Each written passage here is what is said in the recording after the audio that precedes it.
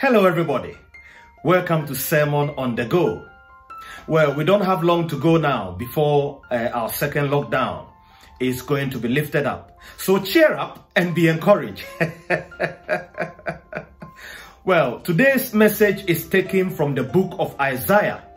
Isaiah chapter 40 verses 1 and 4. Let's hear the reading of God's word.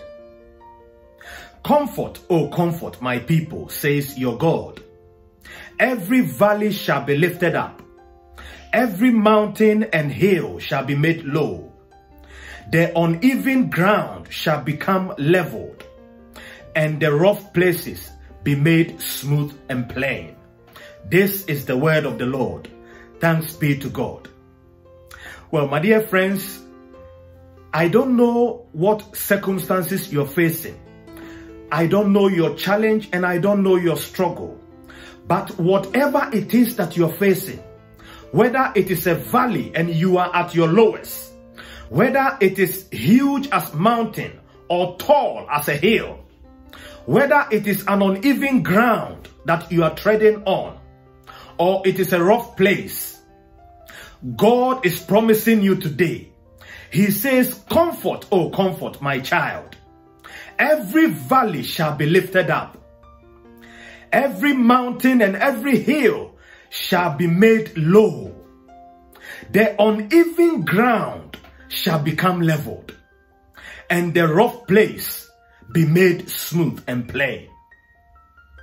The seed of comfort may take root in the soil of adversity. When your life seems to be falling apart, you need to go down on your knees and ask God to comfort you. Well, you may be asking yourself, why will God bother with my life? Why will God bother to comfort me? Let me tell you why God will comfort you. Because He is the Father of all compassion and the God of all grace.